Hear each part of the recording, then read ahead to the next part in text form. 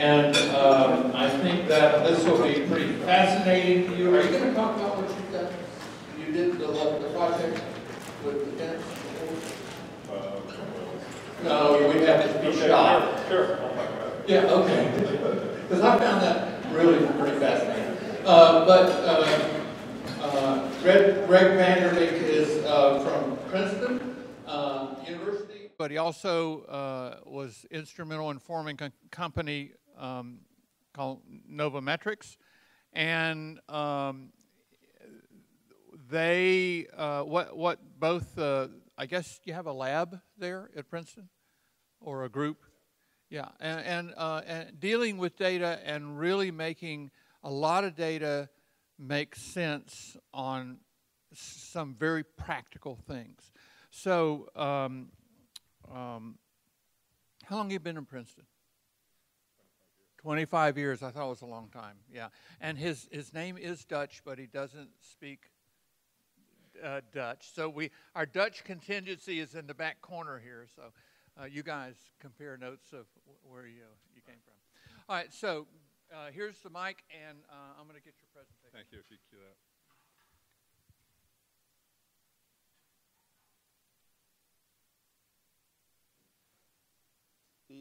I think the goal of my talk over lunch here is simply to be a little provocative in the sense of presenting to you ways that we think about big data and how we think about what I'll figure it out. Okay. How we approach problems, what big data, that overused term really means, and how my company has sort of approaches many of the more intractable problems that have previously defied solutions and which we're now beginning to address through various data fusion and integration methods that fall under this broad classification of big data. Why do we want big data? Why do we want to have a big data approach? My company constantly gets calls from organizations and everyone wants a dashboard, right, with real-time data. And they don't always know what they want to do with that dashboard, but somehow there's this sense that if you have near real-time data coming in a dashboard, that automatically translates into enlightened decision-making. And we actually have a policy now where we do not like to provide dashboards, data dashboards, unless we have an analyst integrated into the process. Because a lot of what people talk about or think about with the data is really what they don't want is data. Okay, what they really want are data products. They think it's data, but it's really data products. And in my previous field, when we talk about, let's say, earthquakes, I want to know where all the earthquakes are occurring for a risk. The location of an earthquake is not data. That's a data product. Okay, the data is the measurement of ground motion acceleration that's coming off the sensor as an electrical measurement. That's the data. The actual location of an earthquake, the time of the earthquake, the size of the earthquake, all those things that people think of as data, that's developed with an algorithm that's continually going through revision, through the collection and integration of data, through applications of formulas, and from people working together in a collaborative fashion to come up with an estimate of what that. Okay, I'm sorry. Of what that. You don't have a. This sort of feels awkward. So I think we have to be careful in differentiating what we mean by data, especially when people talk about near real-time data, and what people really, what we really should be referring to as data products. The issues that my company deals with and the courses I teach that we deal with and the ones that have been brought up in this discussion, and that is this issue of water and water resources, I'd like to discuss that in the larger context of natural resources. And I'd like to discuss the natural resources in the context of economic development and stewardship. So how do we maintain our natural resources and at the same time promote economic development? And that's the larger umbrella under which most of these discussions are really taking place. Why do we need to address this? Why can't we look at these questions in isolation? I suspect that particularly the next generation of people 20, 30, 50 years from now who will be working on development issues, aid in development, will look back at this time and say, yeah, they had a lot of data, they just got the approach wrong. They were following sort of this, well, a lot of aid in development comes out of the health industry, and health and medicine comes, the holy grail there is the evidence-based medicine or the RCT model. And for us who work more in the space of environmental resources, we're used to not working so much in that evidence-based RCT kind of model, which has driven aid in development. We're more used to working in the concept of a systems approach or an ecosystem approach. And so that's what I'm talking about here, is sort of approaching these problems through a systems approach, not through the RCT model. And for those of you who have been in areas that have, you know, where there's a lot of development going on, which is where I've spent a disproportionate amount of my life, you find that when you go to these countries, sub-Saharan Africa, areas of Central America, South America, you are walking across areas that are just littered with feel-good exercises. Engineers Without Borders, a group that I support strongly, is one that's always burdened with this. The new gadget, the new water pump, the new straw for you know, improving drinking water. You know, oh, we think if we just have a little gadget, we have a new development, we have a new innovation, that all of a sudden we can get to, we can apply that and it will solve the problem. There's no sense of an exit strategy. There's no sense of a sustainability. When people come to me, students come to me, Engineers Without Borders, they say, oh, I want to go to this area and I want to put in solar panels so people can recharge their mobile phones, and that's going to promote development in this area. You know, and it's going to be, and I say, okay, that's great. You come back onto the Princeton campus, 2 weeks later, you get an email or a text or a telephone call, and someone says, hey, our solar panels were stolen. What are you going to do? What are you going to do? Are you going back? Are you going to get on a plane the next day and bring those solar panels? Because if you don't know how you're going to answer that question, don't go. The idea that, well, maybe doing something is better than doing nothing, that's not true. There's a moral hazard. And all of these countries are absolutely littered with good intentions, feel-good exercises, foundations. One of the biggest ones, the transport, I'm going on with this is a lunchtime talk, so I'm allowed to do stream of consciousness. Okay, so, and also you can see I've set up my slides for the attention span of an undergraduate student, so you're not going to see any logos or dynamics, although I originally started off with some serious eye candy here, but I knew I couldn't compete with some of the stuff. You can go to our website and see all that stuff. Anyway, this is mostly me just pontificating on what I've learned in terms of the application of data and where I think are the great opportunities and how we should be approaching the problems. And that is, we have to move away from this concept of the one-off. Look, we all look at big problems, right?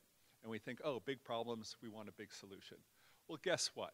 Okay, big problems are almost never solved by big solutions. They're almost always solved by lots and lots of little solutions, and each one of those solutions has to be customized for the environment in which it's going to operate. And not just the natural environment, but the social, cultural, economic landscape, just as well as the environmental landscape. I started with this as my introductory slide, rather than a title slide, to make the point. You know, there's never been a famine in a democracy. In India, the monsoons would fail, there'd be a drought, crops wouldn't cut up, there'd be a famine. Millions of people would die. We forgot about that level of tragedy that used to occur. What may have solved the famines in India probably has less to do with our improvements in water management, meteorological assessments and predictions of monsoons, and was probably due to the end of British rule. So if we have this sort of phenomena, and we're concerned about drought, we're concerned about water use, we can't be looking at it in isolation. We need to take a holistic approach. We need to take a systems approach. We need to take an approach that's going to be sensitive and nuanced to every particular social, cultural environment in which we expect that solution to operate. That is a tremendously exciting, challenging, and horrendously difficult problem. And it's a problem with a huge long equation, and that long equation is full of variables, and we don't have the luxury of optimizing any single variable in that equation. We have to optimize the overall equation. And that is inherently a big data problem. And so all of what we're talking about is a big data problem. I don't care if we want to measure that. It may not be large volumes of data, but it's certainly going to be, people talking about the very keys of data, possibly, there's probably 50, but I don't know. You know, what we're talking about here is the integration, a holistic approach, a systems approach.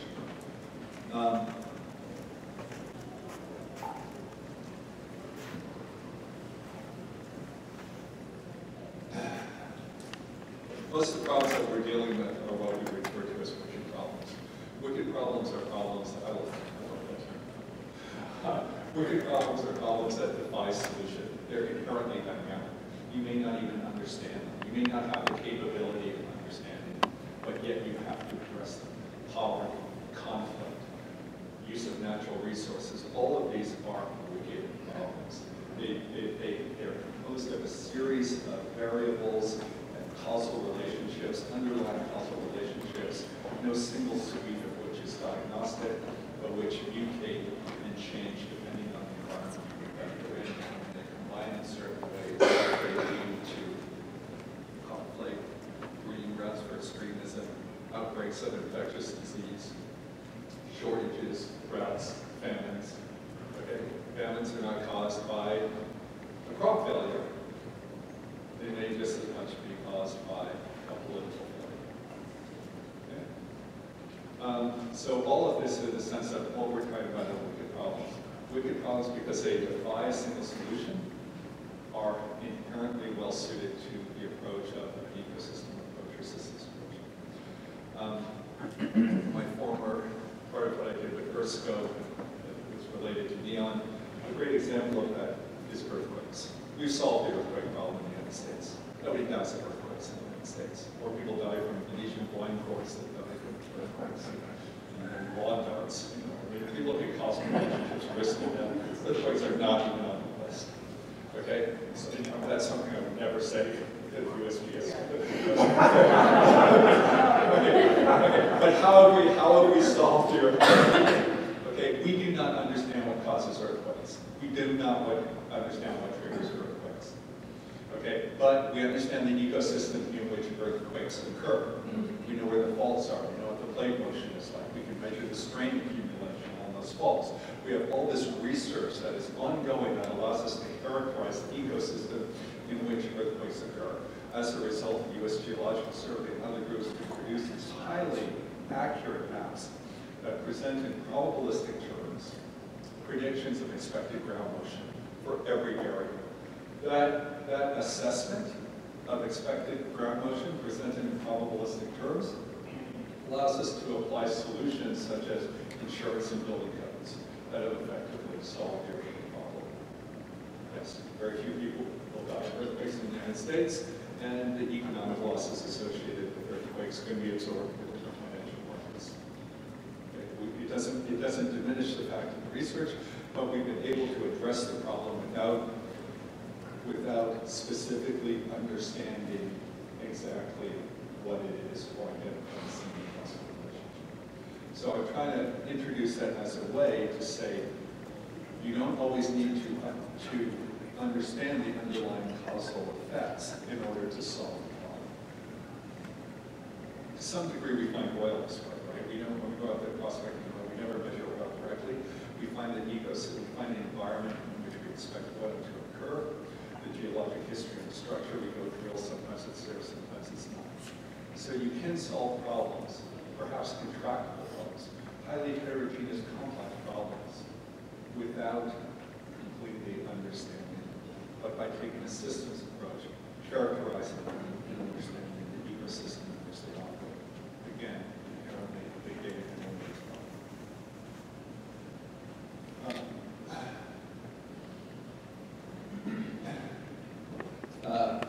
My company is Novametrics, and this company I created, it formed out of a series of seminars, research seminars that I was teaching in the geoscience department at Princeton University. It was called Climate Change, Poverty, and Conflict. And we were using very advanced models on changes in climate, and we were projecting these around the world, looking to understand changes in growing seasons, soil moisture content, related assessments associated with where there could be food shortages, and seeing if we could then predict how the impacts of climate change would affect various areas.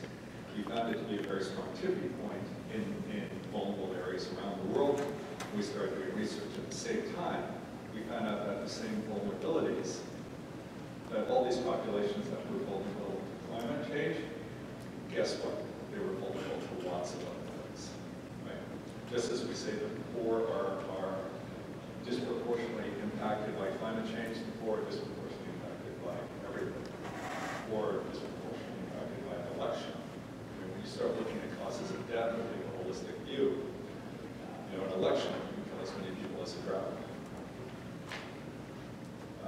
And the number one cause of death in most of these areas is actually religion. Anyway, we started taking this holistic view. We got the Innovative Research Award from through the Secretary of Defense, and we used it to start predicting areas that were becoming vulnerable to conflict as breeding grounds for extremism, and our assessments turned out to be pretty accurate.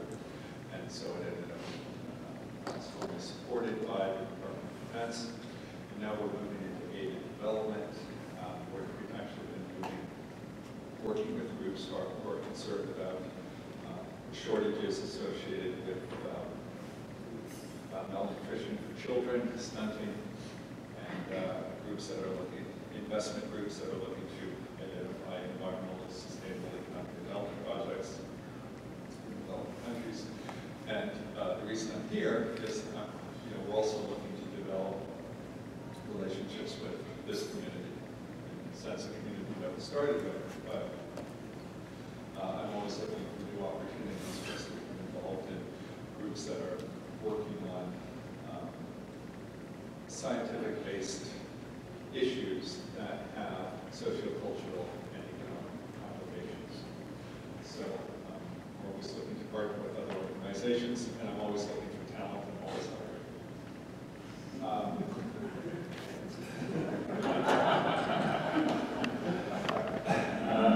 This is I want to start with this picture because this is a picture that's less than 100 yards from my office. And this is an office I put my office in Georgetown. This is the Potomac River in Washington, D.C. That's Key Bridge in the background. This is the waterfront area of Georgetown. This is some of the most expensive real estate in the world.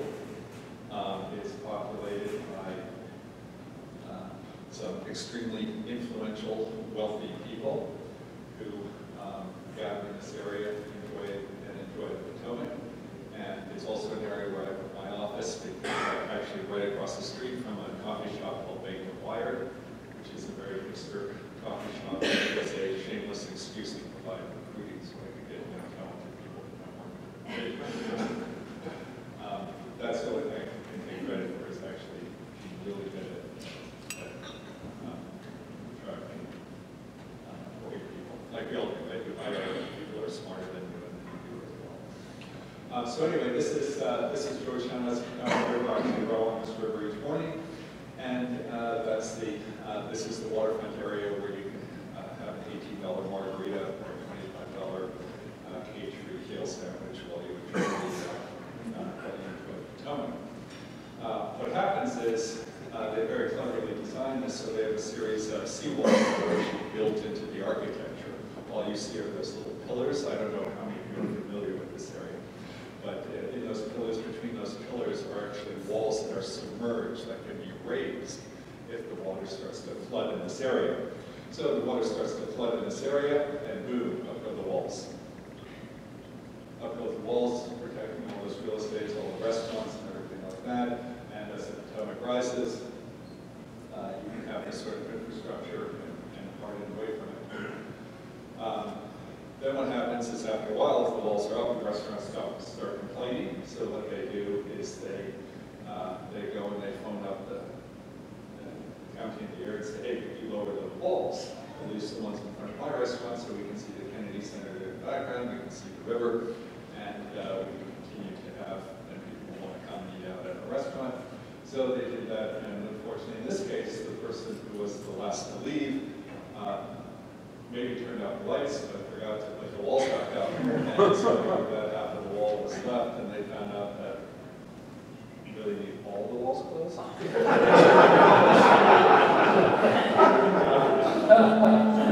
So the area got flooded. Okay. But okay. So this is one. It's kind of funny, kind of sad, but also just to point that this isn't a tragedy. Okay, this is not a tragedy. Oh yeah, sure. This is tens of millions of dollars of insured losses, and probably at least one person got fired. but no one, there wasn't a migration here. There weren't refugees. Okay, there wasn't. This didn't institute, a historical cultural competition over natural resources or land that led to a war that created a series of refugees that escalated, right? Why not? Okay, because this is an area that has a tremendous amount of resiliency. It has a tremendous amount of resiliency in the fact that it has financial resources, these were insured, it had infrastructure. And also, this is one of these areas of the world where, because of the expense of real estate, it makes sense to essentially try and mitigate against these types of natural disasters. And I think, as everyone in this room knows, that's something we're kind of moving away from. It's less about mitigation, and it's more about adaptation, trying to make sense of what is logical land use. Maybe waterfront property and flood zones or floodplains are not a good idea to put highly expensive real estate. Maybe that's a good place to put golf courses. But it's just more and more about just creative land use and less about this sort of old style of hardening. So let me talk to you about how we approach our problems from the data. And this is a problem where, in this case, the example I'm going to give you is some work that we have done for, we've done this work for the Department of Defense and the intelligence community, identifying areas that are becoming vulnerable as breeding grounds for extremism. Al-Qaeda, but mostly their associates, Boko Haram, Al-Shabaab. What is it about these areas that support, what is it about this ecosystem that supports extremism and breeding grounds for extremism? We've also done this work for breeding grounds for outbreaks of infectious disease, specifically Ebola. What is it about, how do you characterize the socio-cultural landscape that's going to make an area vulnerable to an outbreak of an infectious disease like Ebola? And then we've also done this for stunting of children. We did this throughout Bangladesh to identify areas that were becoming vulnerable or where they're to mitigate and reduce the number of stunting that was occurring in children malnourishment. And currently we're doing this with human trafficking, which turns out to be, I confess I have no idea, a massive issue in Thailand and the Philippines associated with commercial fishing, agriculture, everything from shrimp to palm oil, sugar, and all of what makes certain areas susceptible. In essence, though, it's the same concept, and that's the holistic approach. And so I'd just like to walk you through it and show you a little bit of how it works.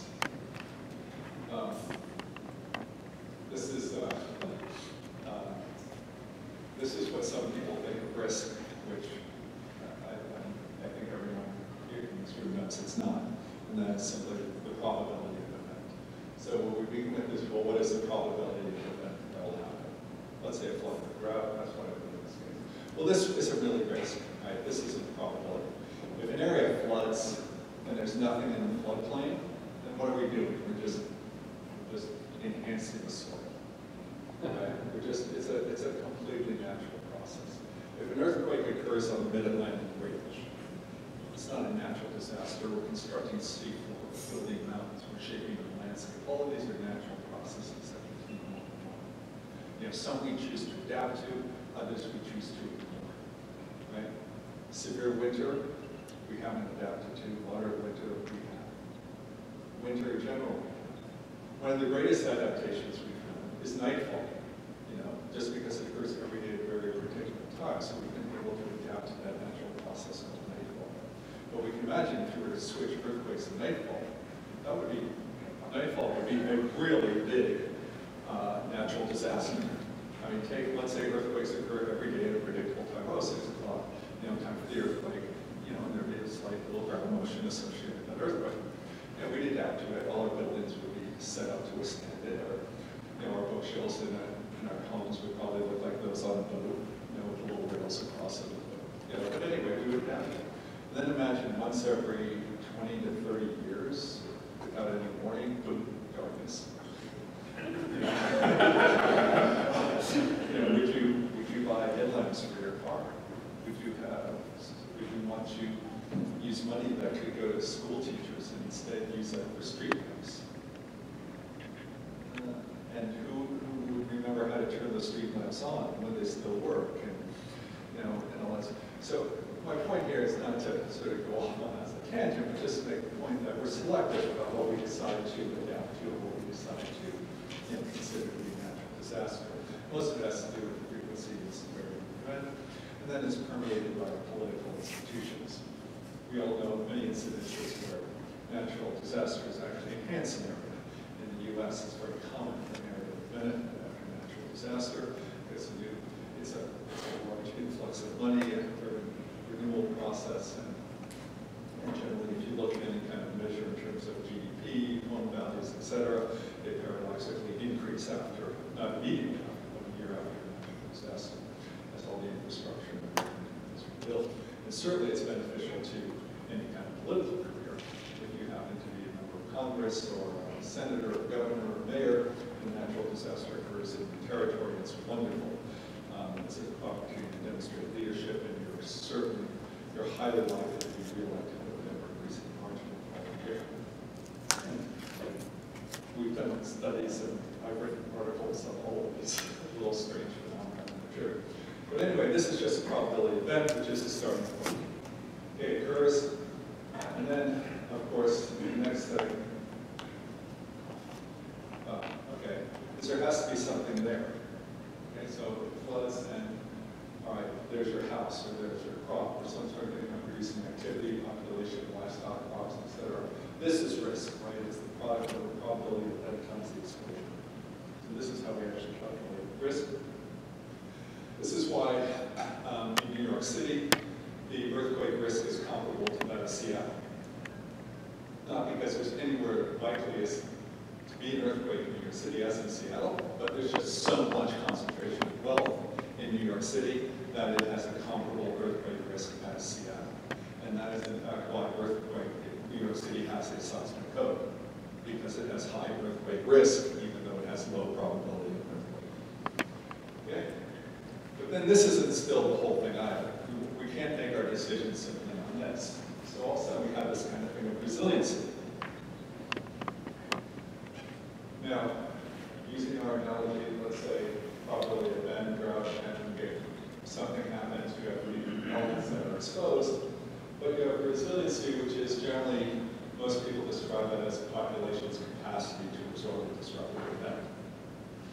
I do this, a drought occurs or a flood occurs, my home is flooded, a flood occurs, my home is in the area, and I'm flooded. But you know what? I have insurance. There's no real disaster, right? It's something I can recover. I can replace that carpet I always want to replace anyway, and things get back and recover. Then Then there's also the capacity to respond. Okay, event occurs, something's there.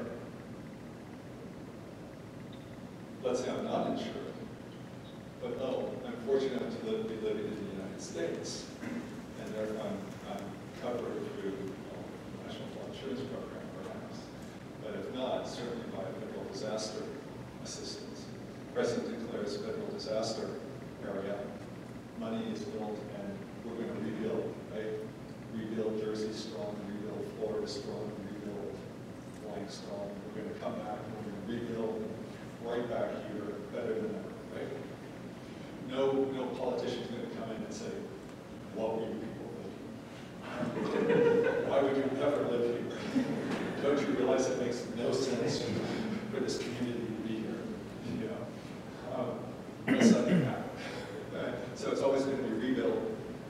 And a lot of times what will happen, and we're all guilty of this, we're guilty of that moral hazard ourselves, in the sense that we take an area that was in a 50-year floodplain and move it in, rebuild it, and re-engineer it. And so now it's in a 100-year floodplain or a 200-year floodplain. But if what we're doing is encouraging more people to move into the area, and more people move into that area, then we in fact have just increased the risk. Because we've increased the exposure. Reduce the probability, we've increased the exposure. So you have a community that's in a 50-year floodplain. You build a new system, you reduce it to a 100-year interval, but twice as many people move in. You've wasted your time. No, you're wasting your time. You've used taxpayer dollars to put people in harm's way. There's a serious moral hazard associated with mitigation. By the way, tragedy of the commons, right? This all might make sense for an individual town. But what happens across the country where you have hundreds and hundreds of towns that are all in the 100-year floodplain? You know, how often do you keep on doing this? What is the role of the federal government as the insurer of last resort?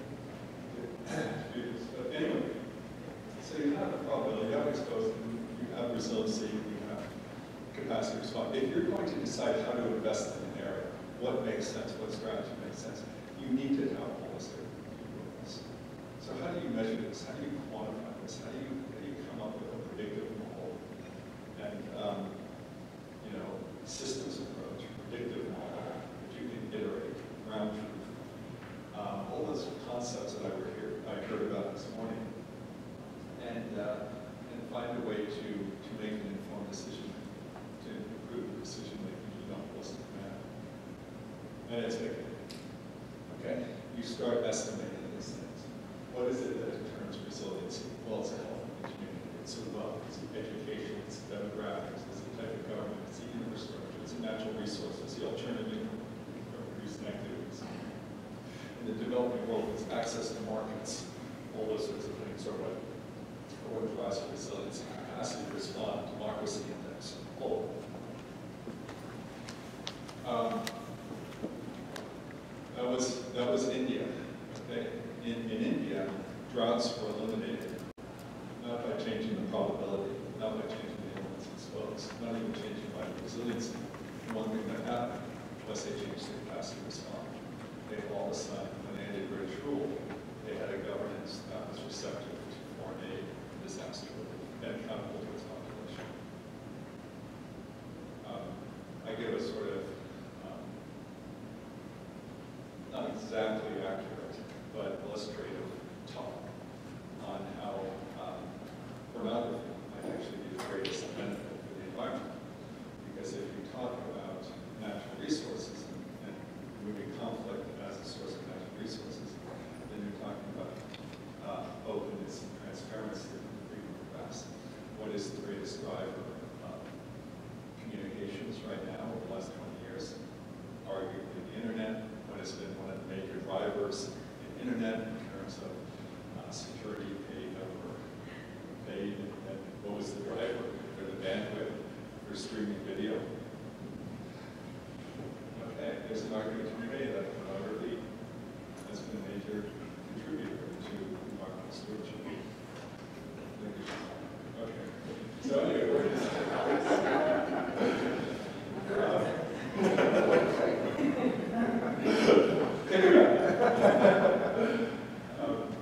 that's usually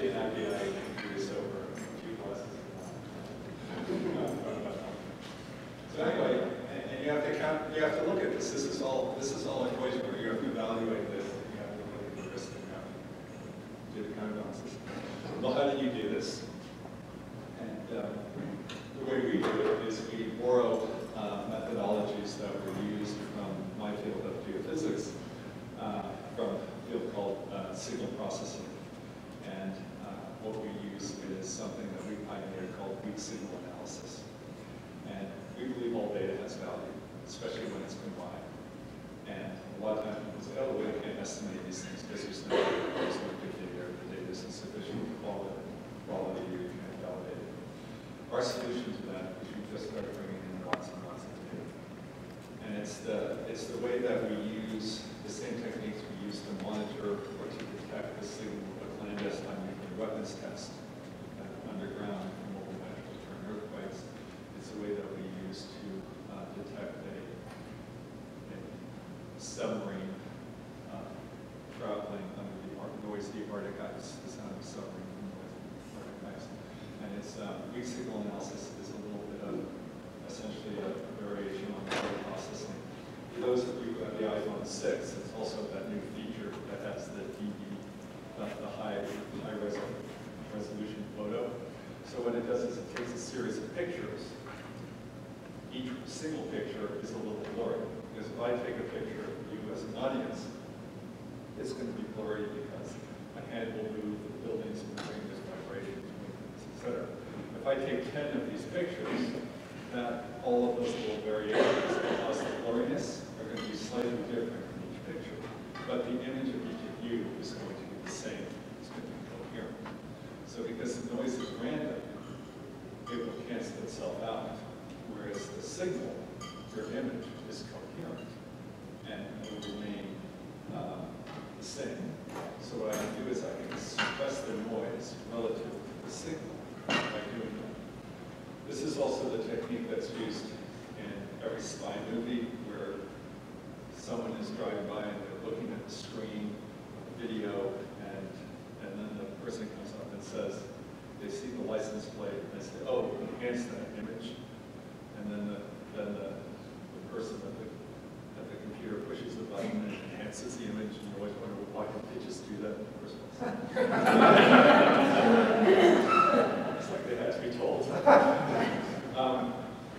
Anyway, you know, what they're doing is taking a whole series of video images, each one of those frames are stacking on top of each other. The noise, the random motion gets canceled out. The letters on the license plate are coherent. You suppress the noise relative to the signal, and you enhance the image of the license plate. So it does really work. Well, that's kind of the method we use. We take proxy measures for health, wealth, education, whatever we can measure.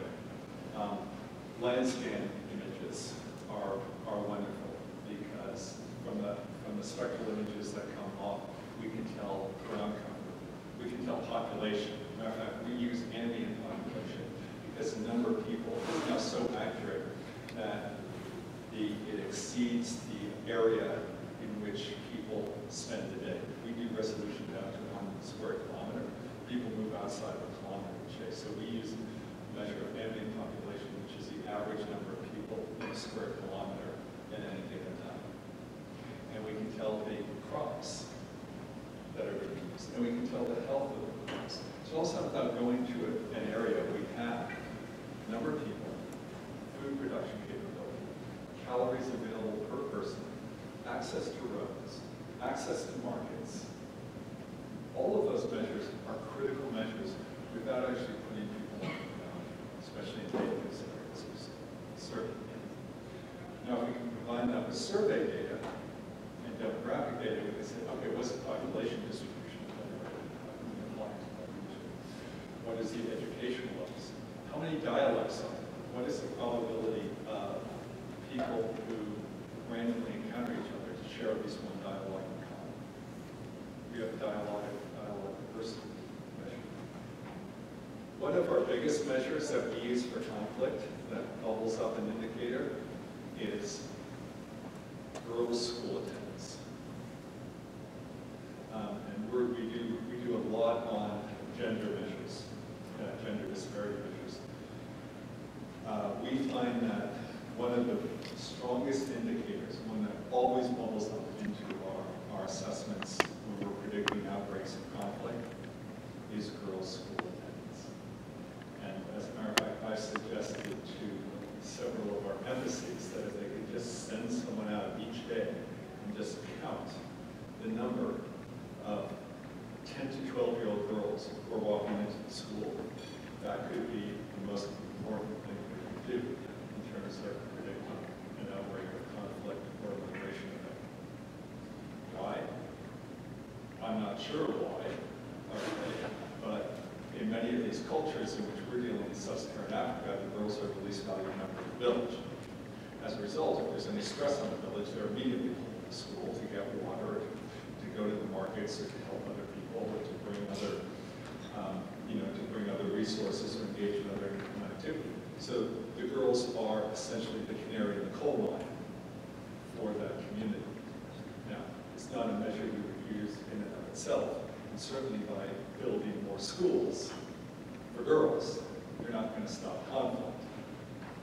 Well, maybe you would, but that would be a longer way from that would be a longer way from the solution than what we do. But my point is, by taking a holistic view and by integrating all of these data and looking at these things that would be otherwise non-traditional data types, you can find indicators that have a high predictive capability. And you want to. So just schematically how this looks.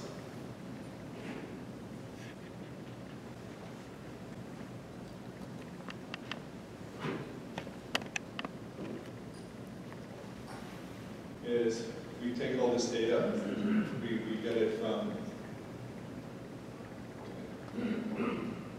hope you remember that slide. That was it.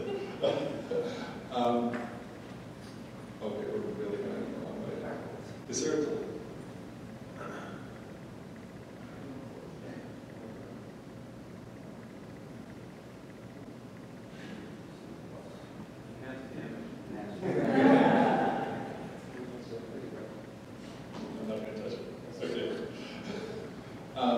So what we take is we integrate all these different data types. We come up, we run large sort of type statistical and geospatial analysis methodologies on it. And we combine it then with predictive models. So this is change in growing season. This is looking like an example of what we would do in sub-Saharan Africa. And then we pull it all together to find out, to solve that large equation. And we find what would be the optimal resource or the optimal investment or the optimal mitigation strategy. In this case, we ended up in Liberia, post-conflict nation, and we were looking at ways of using their natural resources. As I think many of you know, the biggest problem with many of these areas that have just been in poverty for way too long has been the fact that they rely on extraction resources. Their natural resources have been extracted, whether it's rubber, timber, minerals, whatever. And the value associated with those natural resources are used to create wealth, but not wealth within that country. And so many countries like Liberia, for example, that has relied on the extraction of rubber and timber and ore, which also breeds corruption completely and promotes human slavery and just all sorts of problems associated with it. They're starting to move towards a ban. And one of the things I was asked to address is how I would define as environmental sustainable economic development. It's very simple. And that is, it's to find ways of using a nation's natural resources in a sustainable fashion such that you have value added and that value benefits the host country from which those natural resources are derived, that you're not extracting this. And this is why, you don't want to buy Tom's shoes. Okay? I mean, if Tom's shoes was sincere, okay, they would be giving away shoes. Okay, what they would do is they put their shoe manufacturing plant in a nation that needed jobs. Okay? So what you're doing here is you're creating, you reduce poverty and you promote environmental stewardship by creating a middle class. You promote a middle class through manufacturing. It's not through microloans, it's not through one-offs, it's not through call centers, okay? It's not, it's through the hard stuff. It's through the hard stuff of identifying the natural resources, developing them in an environmentally sustainable way, promoting job growth, making sure that countries benefit from the value derived from our natural resources. And in the long run, when we look at what are the biggest threats to the population, okay, I'm 59 years old. In my lifespan, global population has already doubled. Okay, in my lifespan. So if we're going to look at what the overall environmental stewardship is going to be, we have to find a way to promote environmentally sustainable economic development. And I would argue that we can't promote environmental stewardship without looking at those things that cause people to degrade the environment in the first place. Because when you work in these areas, you are not going to get currency for environmental stewardship when people are facing the sort of conflict and poverty that we're currently facing.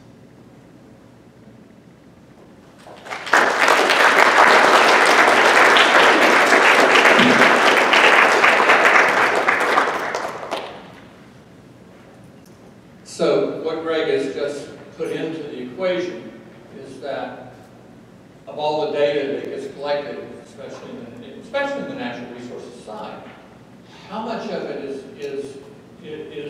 data that relates to a decision and how much is noise?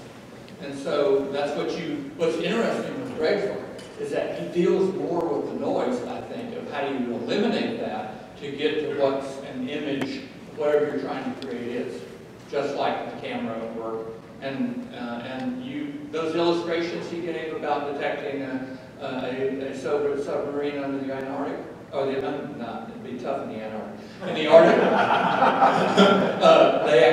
you actually did that project to develop the algorithms to do that for the Department of Defense. So, what can be the applications of that in the natural system side of water and that type of thing? Can you take and eliminate noise? And you're going to hear tomorrow from Steve Bourne about the idea of someone sitting back there with Atkins, and Steve has got an idea that he's working on in relationship to how do you create an app that would be a fun thing to do for citizens to detect sea level rise. By standing in the water, pushing a button, all that goes to information, but how do you get rid of the noise? Well, you do it by, you collect millions of measurements, and then you reduce the noise, and then you'll be left with maybe a measurement that's useful. One or two questions, and then we're going to move on to the next one. Fascinating presentation, I really enjoyed it. I have some question on the probability of an event. The water resources field, one of our biggest challenges is obviously the uncertainty in weather prediction, but more importantly, the non-stationality of the event, meaning previous information is not able to predict or future. Can you elaborate on that as far as your techniques, how do you address that non-stationality issues, the complication from climate change? When we've looked at impacts of overall natural disaster type events, whether it be weather, earthquakes, hurricanes, floods, tornadoes, etc. There's no, at first we thought, oh, it would just be, you figure out the footprint of the disaster, right? You figure out the footprint, and then you apply that to the area where you think it's likely to occur. And then you measure the number of people with the economic wealth or whatever that's in that area. And that should give you a good first order assessment of what the overall exposure, risk, financial liability would be. That turns out not to work. It doesn't, as I said before, when you look, globally, the number one, the thing that correlates the highest with the number of lives lost from a natural disaster is not the size of the event or the population density in the area where the event occurs. It is actually the democracy index of that nation. So in terms of an event where you can't assess it in probabilistic terms, or you think that it's not the time interval is going, if I understand your question, the time interval, the historical time series can be projected into the future. I would look at just maybe not using the term prediction, maybe talk more in terms of what people do of forecasting and saying there's a vulnerability in this area. Let's see how we can best mitigate that vulnerability, and maybe through resiliency. In some areas, resiliency doesn't make sense. It's just too expensive. You're much better off letting the disaster occur than having the resources to respond to it. Almost just having insurance. You can't harden every person against a natural event. Well, typically, we also use the concept of max scattering. We look at a future state and say, okay, what if this happens? Almost like a scenario type of prediction as opposed to trying to predict it because it's so unpredictable. We try to envision some scenarios and say, if I don't have this at the sea level rise level, this is what the policy needs to implement today. So we have it's almost like a scenario-based planning as opposed to realistic projection. Exactly. That's how we would approach it as well. We look at it as a scenario and then say what would be the impact on an area. We have to consider what we try and factor in the social elements, the economic elements, the political elements, etc. Because as I'm sure you're aware, people's response to risk is not purely rational. It's complex. Yeah. So I have to ask the question, have you found in your research any areas of the world that use their natural resources in a sustainable fashion to enhance the middle class? This is my number one. This was my number one find right now. It's Liberia. It's it's a great nation. It's full of natural resources. It's models itself after the United States. Their flag is ours reverse constitution. It's led by the first democratically elected female leader of any African nation. It's an outstanding place to work. Tremendous natural resources. Right now, all the rubber is being Firestone dominates the rubber. It's all just extracted out and they're paid $2 a day. And so what we wanted to do is develop a latex processing very simple within Liberia. We identified the area, put it inside the university, added a teaching lab and a campus environment, we look at all the security infrastructure, had our risk mitigation strategy all established. And we were going to do that, develop and the number one item, of course, was a very high volume item, which had a permanent market for the aid and development community that required a very little bit of latex per item. And would be instantly sold. But it's really funny when you, as much as, I think what I'm interpreting your question is that there's been a lot of talk lately about emerging markets impact investment, trying to get into this area. If you look at what they're doing, it's kind of disappointing. It's mostly expansion projects and financial projects. And so there are very few investors who are willing to do what's termed as a greenfield or start a project like this. And of course, in these areas, that's all you have. And the reason is because they don't have a way to do a holistic risk assessment. And that's what I would love to do. And I think that would be a great challenge for us because water is that. I mean, if you really want to really do a breakthrough in this area, you find a way to provide a roadmap so that all of this, there's tons of money, just massive quantities of money, people trying to get in frontier emerging markets. They say that, but it's not going anywhere because they don't have the roadmap or the skills to map out the risk assessment of the natural resources.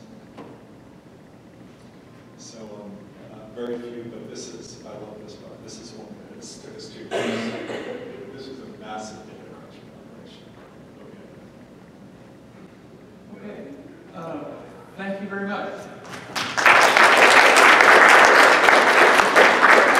In one sentence, if you get rid of the noise, you might end up with causal agents that you had no idea were even there of a problem to work on. Okay, the next group is something